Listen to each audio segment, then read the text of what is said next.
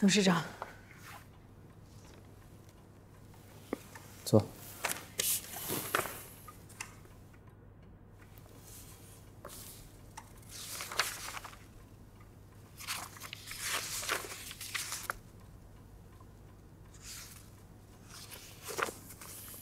全员持股建议书，什么意思啊？就是字面的意思。我建议合并后的天字号由全体员工持股。你觉得这是你应该做的事情吗？说实话，我也不知道应不应该。既然你都不知道应该不应该，就说明你还没想明白。等你想明白了再跟我说吧。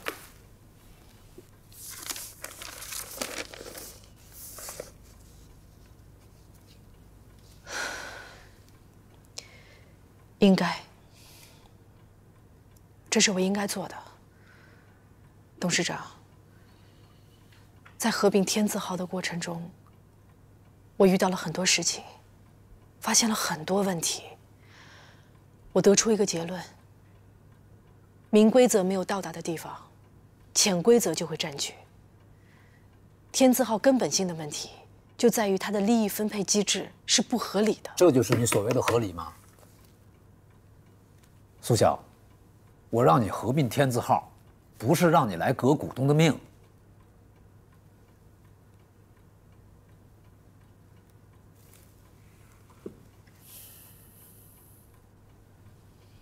董事长，我想带你去看个地方。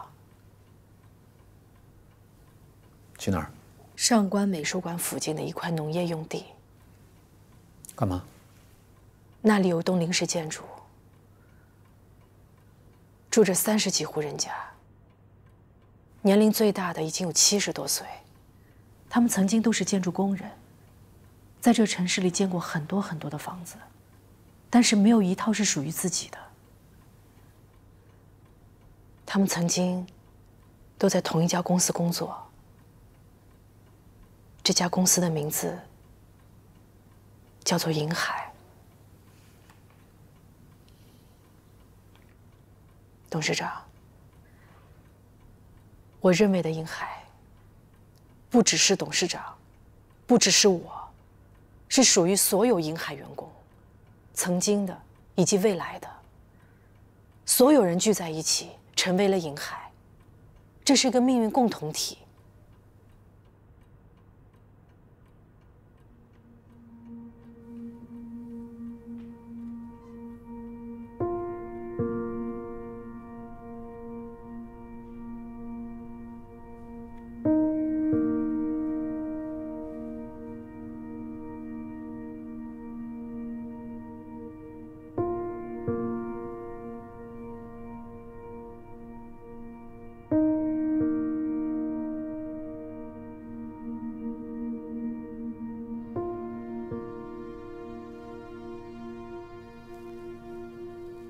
小桃，把我大衣拿来。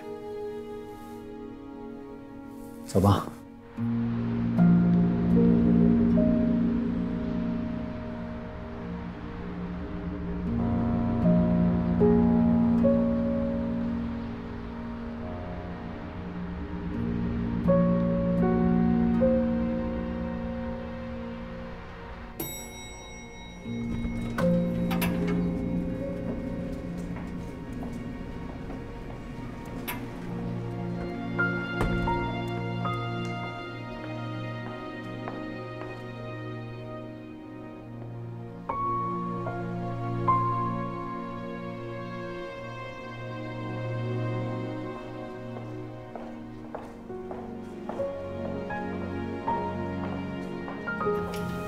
夏总，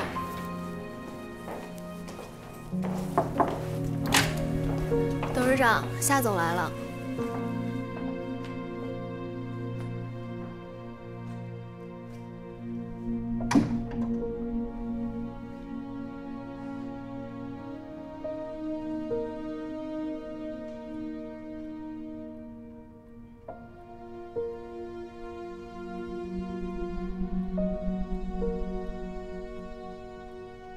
能把我骗倒的，你是第一人啊！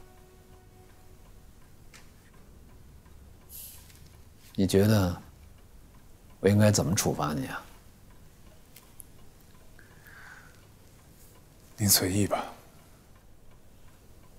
好，把那块地收归集团，把临时建筑物都拆了，把那30户人家都赶出去。我不相信，董事长，您不是这样心胸狭隘的人。心胸狭隘？你觉得我在乎别人怎么看我吗？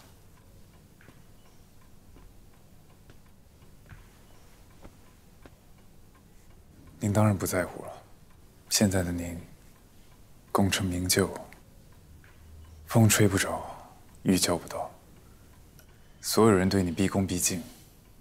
当初那个在工地里扛沙包、搬砖头，和农民工同吃同住的赵显坤，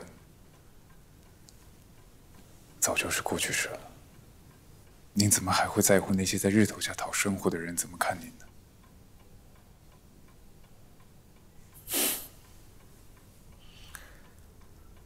好一副拯救众生的口气啊！但是，你有资格这么说吗？你把天科做成亏损，亏损的天科意味着天字号合并失败了一半。天字号合并的失败，直接影响了集团的 IPO。30户人家是众生，那2万多户人家就不是众生吗？这口大锅我可背不起。今天啊，我还就让你来背这口锅。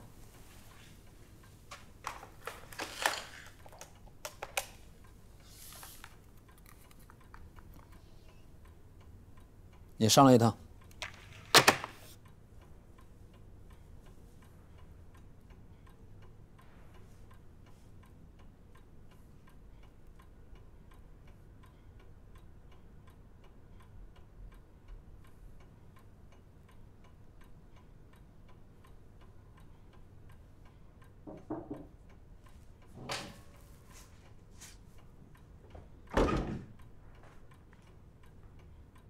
董事长，您找我有事儿。你把你的人集合一下，等一会儿有一件事儿需要交给你处理。董事长，您不能这么做。我为什么不能这么做？那块地是集团财产，这整件事是我一个人的责任，跟他们无关。你要怎么处罚我都可以，但还请您给他们留一个安全之地。怎么处罚你都可以。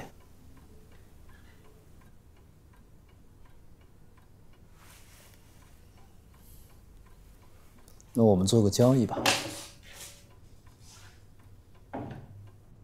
可以把那些人留下来，但是条件是，你来做天字号的总经理，这是你欠天字号的。也是我欠天字号的。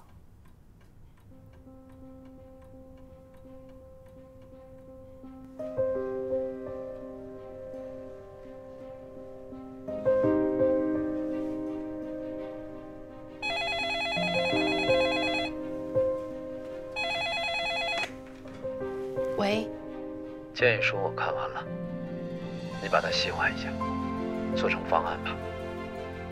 好。我知道了，董事长。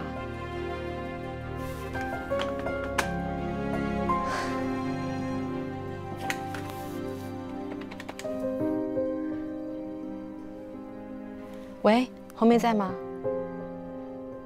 哦，好，我打她手机。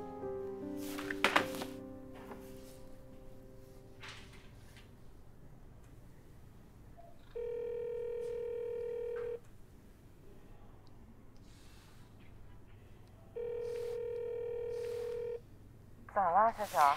哎，红梅，你把天字号的人事报告给我送来，我先需要用。我不在办公室。哎，你去哪儿了？我在新房子这儿呢。嗯？你们买的不是期房吗？没有。那个，我和小北离婚了。啊？什么时候的事儿？你怎么都不告诉我呢？前2天吧，我看你心情挺好的，准备想告诉你，没必要。这么大的事儿，你怎么都不跟我说一声呢？你现在怎么样？我挺好的，不会再总怨天尤人了。我终于明白了，幸福是需要靠自己去创造的。我回头跟你说啊，小小。哎呦，谁啊？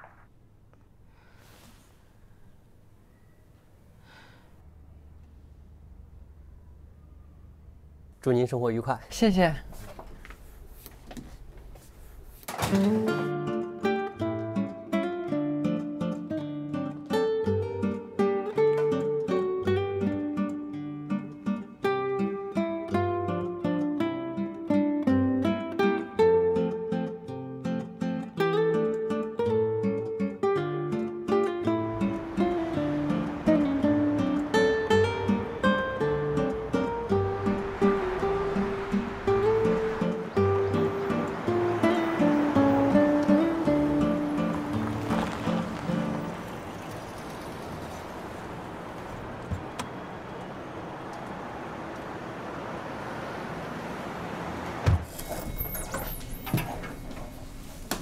等一下，哎呦，董事长，什么时候回来的？昨天晚上飞机晚点了，折腾了大半宿。顺利吗？西南大区咱还是扎不进去啊。我刚才还在想，要不然放弃算了。等天字号合并以后，让他们主攻西南方向。也好。天字号总经理该定下来了吧？我想用夏明。嗯？怎么了？不是我有点懵。哎，不是我出差之前不是刚刚定下来剥离天科吗？啊，不剥离了。天科的亏损主要是因为它扩张太快，还没有到必须剥离的地步，给它一段时间就能缓过来。那是这样。但是我觉得夏明不行，太冒进了。黄志林管着天科的时候是年年盈利，到他手里才多久，严重的亏损。他当总经理，我怕是把天字号带进沟里。天科的亏损恰恰是因为他能力出色。董事长不是开玩笑吧？没开玩笑，我是这么打算的。天字号往西南走，开拓新市场，将来可以辐射整个东南亚。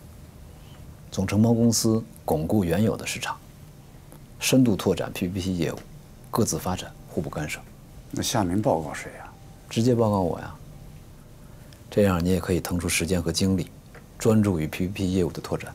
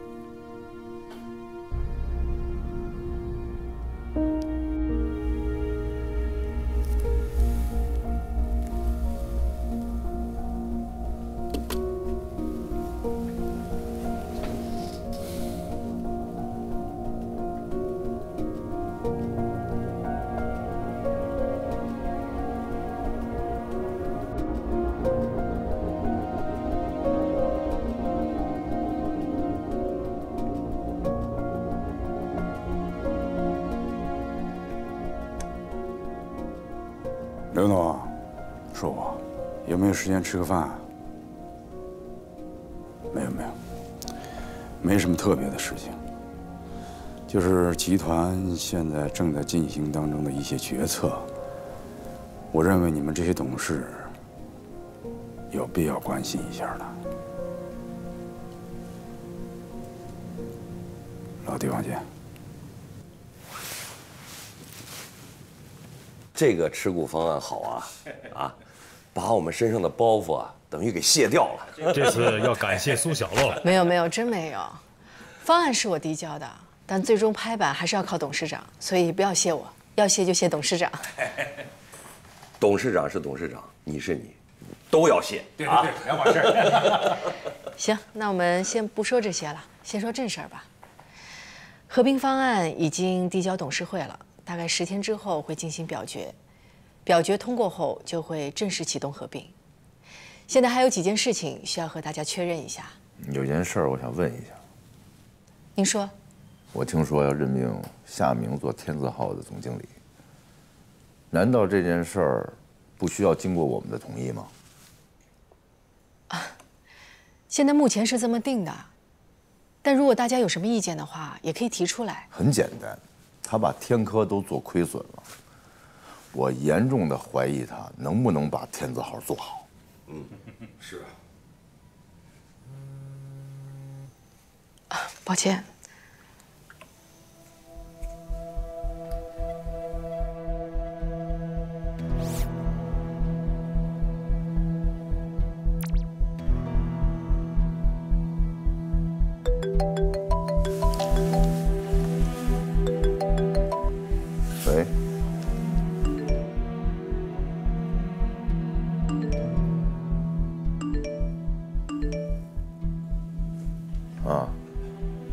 好，挂了啊。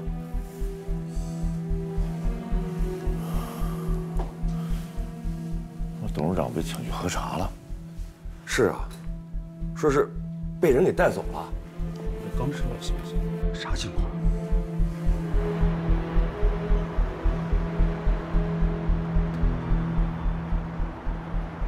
董事会委托我对天字号全员持股一事进行调查。董事会怀疑你跟董事长之间存在非法交易。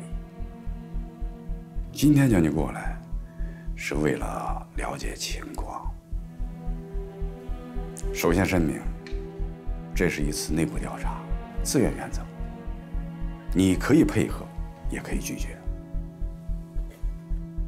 如果你觉得没有什么问题的话，我建议你还是配合。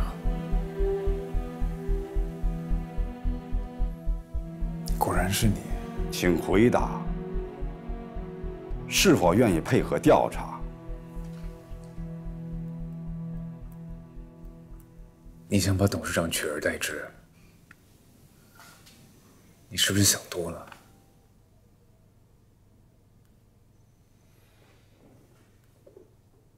如果你能够主动交代，现在还算是咱们内部事情，内部事情内部解决，交代清楚了可以既往不咎。王总，你知道你跟董事长差着什么吗？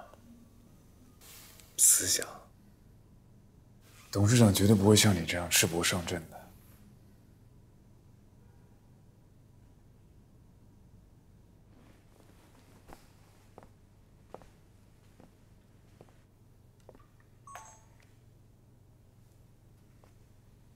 哼，我知道你很擅长高效动作，没想到你这么擅长。彼此，王总，你可别忘了你无锡借给我的3000万。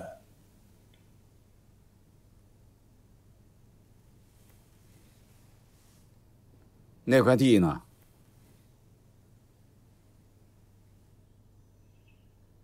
你知道这是谁告诉我的吗？董事长。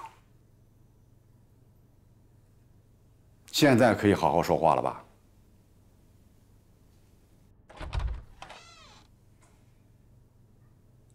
明宇，你出来一下。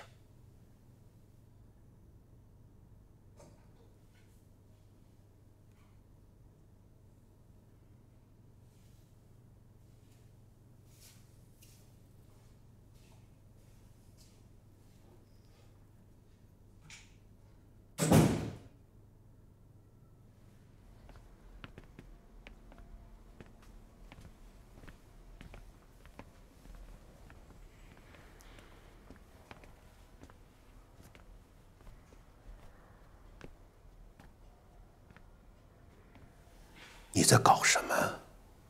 哦，董事会委托我调查天字号全员持股的真相。我让夏明过来，是对他进行调查。调查需要保安压着吗？那只是吓唬。他这个人心理素质很强，不给他压力，他不会开口的。集团现在正处在敏感时期，经不起任何风吹草动，明白吗？不是，我问清楚也是为了帮助董事长澄清事实啊。帮助董事长？对呀。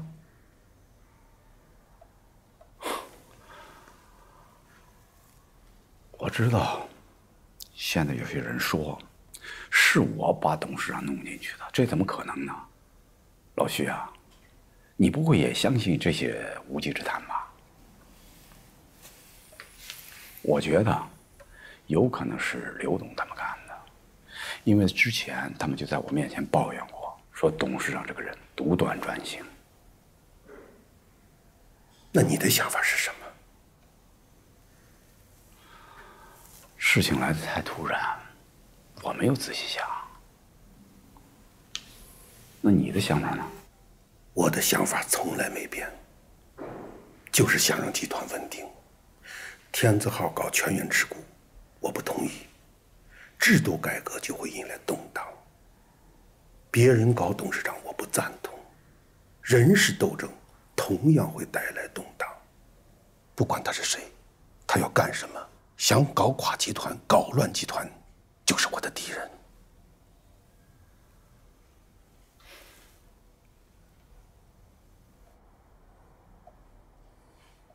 走吧。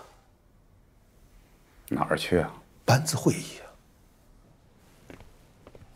王明宇，到底怎么回事啊？怎么回事？我怎么知道啊？你要不知道怎么回事，就没人知道了。但凡有点脑子的人都明白，董事长下台，你是最大的受益人。林小民，电视剧看多了吧？所以你就别装了吧。最大的受益人，我怎么受益了？你怎么受益？你们两个别吵了。玛利亚，你先说。好。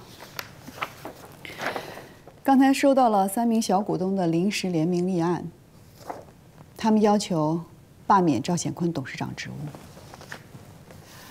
他们认为董事长在天字号推行的全员持股的目的不纯，名义上是激励下属，但实际上是让下属代持股份，非法占有集团财产。这有点扯了吧？啊？哎，你们不会相信这是真的吧？文宇，说话。胡工，你有没有认真看看天字号全员持股方案？没有仔细看，怎么着有问题？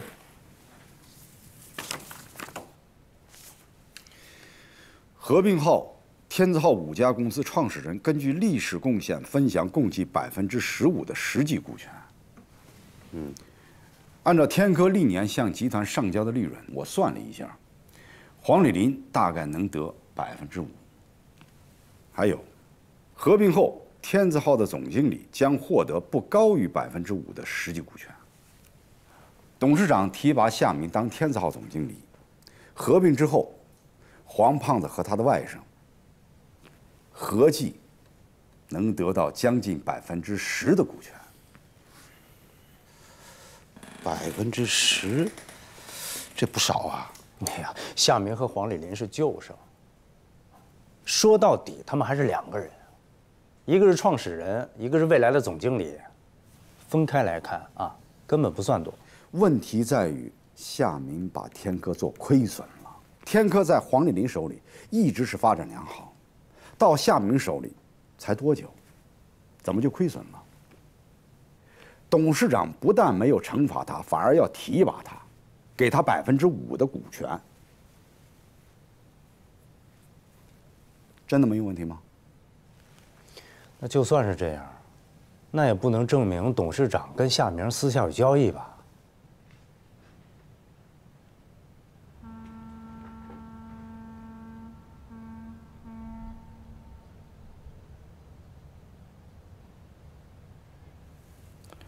来一下会议室。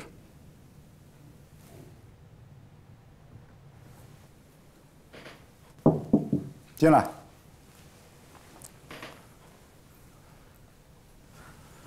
事情是这样的，有一天董事长突然给我打电话，让我去他办公室。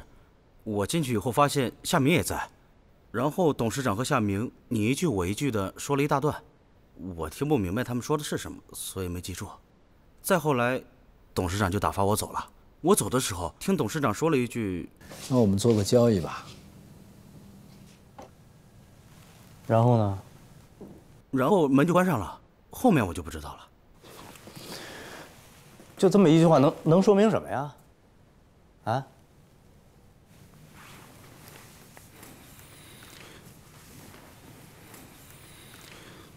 你们知不知道，他们俩人在郊区还藏着一块地呀？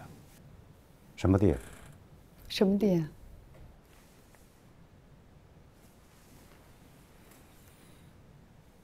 高进，我真是没有想到，董事长连你都瞒着。什么地？上官美术馆旁边的一块农业用地。你怎么知道的？去年我跟黄丽林他们想合作，打算把那块地变更土地属性，开发成地产项目。当时黄丽林还是挺积极的哈，就是夏明一直在推三阻四，明明有贺瑶那层关系，一直放着不可用。当时我还挺纳闷的，现在大概明白了，他是想留着自己用啊。没错啊，夏明就是要把天科做成亏损，利用债权方给集团施压。成功剥离之后，他就可以把郊区这块地据为己有。董事长知道了以后，没有告诉我们任何人，反而把夏明提拔成天字号总经理，这正常吗？要是这两个人私下没有协议，你们相信吗？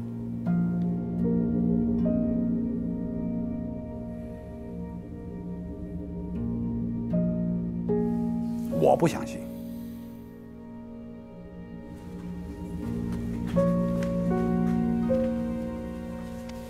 啊，徐总监，我有一份文件需要您签一下。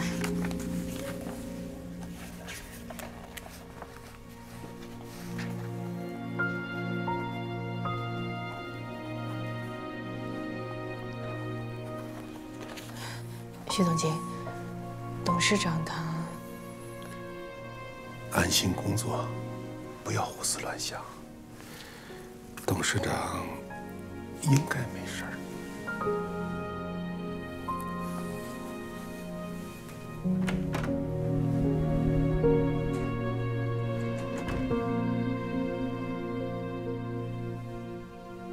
苏晓，啊，王总，坐会儿。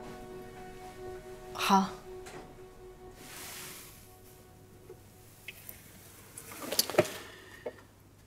这是我们接的第3个项目，当时也算是个大项目了。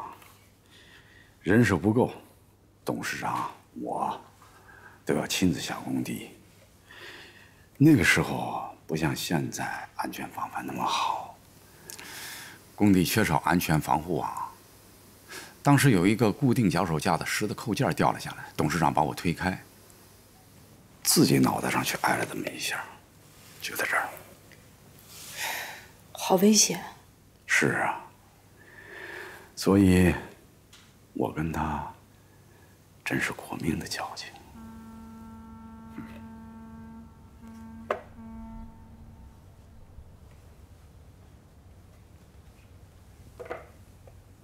王总，董事长怎么了？没事儿，就是配合调查，你不用担心。坐。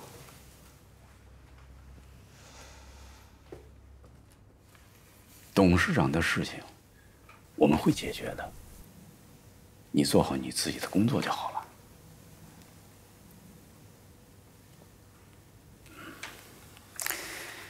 你来集团这么久，我还一直没有时间跟你好好聊一回。今天正好说几句。您说。其实啊，我这个人不太看好女孩子做管理。你算是让我刮目相看，能力突出，很有想法，很有干劲儿。虽然为人处事有些不太成熟，但瑕不掩瑜。作为副总经济师，可惜了点儿。那汪总觉得我做什么不可惜呢？老徐年龄大了，身体也不太好，我真怕他有一天不干了，谁来接他的班？这不还有赵总吗？我对赵鹏的定位不是总经济师，你才是。谢谢汪总，这么看重我。总经济师通常都要进入董事会的。如果你的目标是总经济师，那么我建议你从现在开始就应该跟股东们建立联系，怎么建立？现在股东们最想知道的就是，董事长让你做的天字号全员持股方案的真正目的。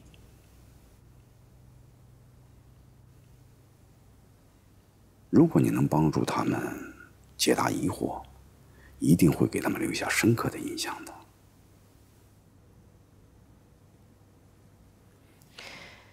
全员持股方案不是董事长让我做的，是我自己要做的。我交给董事长的时候，他还把我说了一通，说我这是要革他的命。我是花了很大力气才说服董事长的，目的就是在天字号建立公平的激励机制。这好像不是股东们想要的一个答案，但这就是答案。我觉得还应该有另外一个答案。在我这里，只有这么一个答案。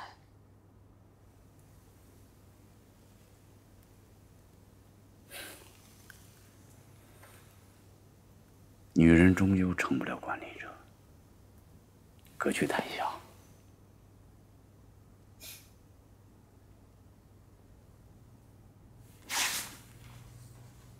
你要知道，皮之不存，毛将焉附。我不知道，因为我不是毛。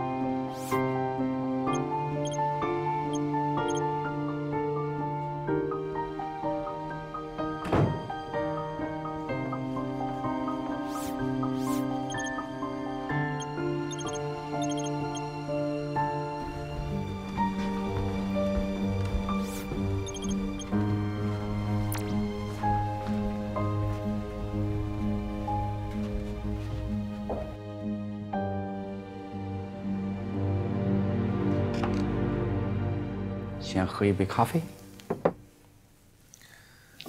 咱们继续吧。不着急。我着急。你着急，那就把事情交代清楚。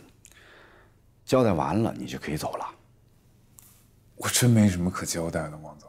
不是，你怎么这么拧啊？我好心好意一直在给你机会，你就是不肯配合。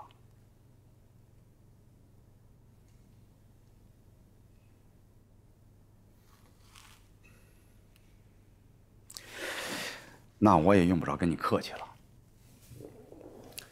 我来问你，你为什么要帮汪洋借高利贷？集团追着要补兵扎款，他找我帮忙，我帮他牵线，这有什么不对的吗？对，很对。如果不是汪洋借高利贷还集团，闹得集团人尽皆热，董事长不会那么快决定合并天字号。如果不合并天字号，就不会进行尽调，没有尽调，就不会那么快发现天科亏损严重。不发现亏损，就不会决定剥离天科。不剥离天科，郊区那个地就落不到你的手里。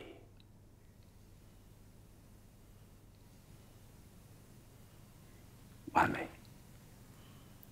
真是太完美了，只差那么一点点你就成功了。这么周密的布局，长达几年的谋划，就在最后临门这一脚失败了。我能想象得出，你的心里一定在滴血。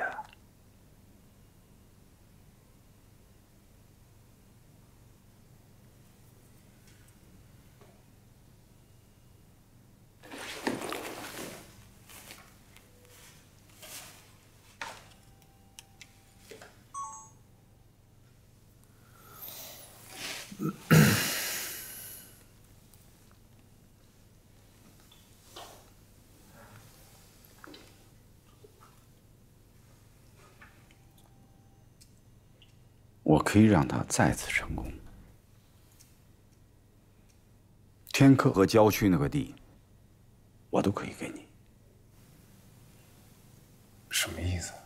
字面意思。汪总拿我当3岁小孩啊！天客资不抵债，郊区土地是农业用地，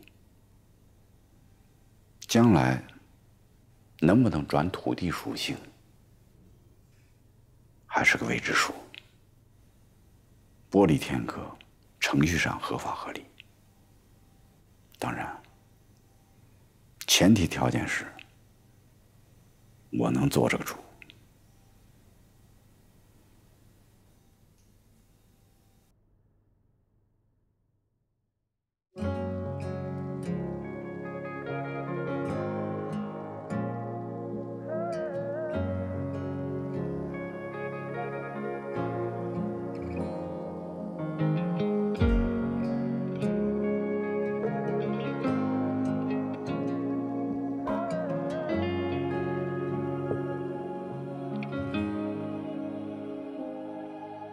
我顺着地平线漂流，寻找着这里的白昼，潜意识去向着自由，俯瞰着天空翻涌。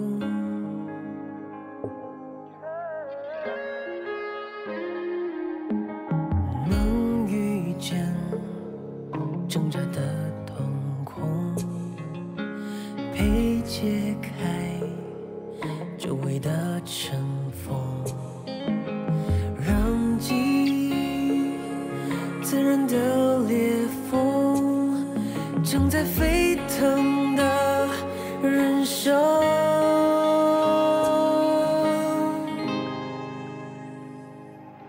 我吹着风。